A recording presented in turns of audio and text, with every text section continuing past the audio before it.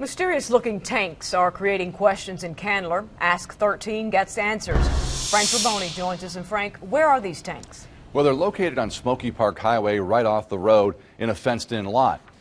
Craig Whitehead reached out to us on Facebook. He says, what are those big tanks in 1923 just past Pisgah Highway on the right going to be used for? Well, these are the giant tanks he's talking about, fenced in and guarded 24/7 by security guards. There are about 20 of them, and they belong to the new Belgium Brewery.